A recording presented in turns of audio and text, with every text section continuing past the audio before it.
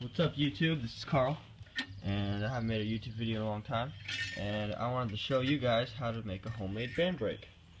So, I have a broken centrifugal clutch. It cracked in half because I didn't oil it apparently. And if you get one of these Harbor Freight wheels, they have the removable hubs. So you can go ahead and take that, and then you can get some longer bolts, and you can bring it through the centrifugal clutch, depending on what kind of clutch you get, I guess. But it fits perfect for mine, and I just put some shitty duct tape around it because I don't care.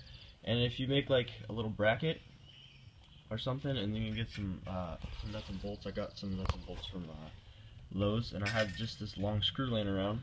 If you do that, and you take a hose clamp, and then you clip the end off, and you just curl it, and if you spin the wheel, it won't move.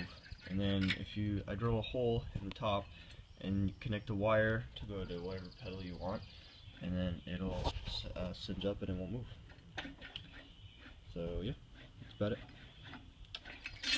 Peace.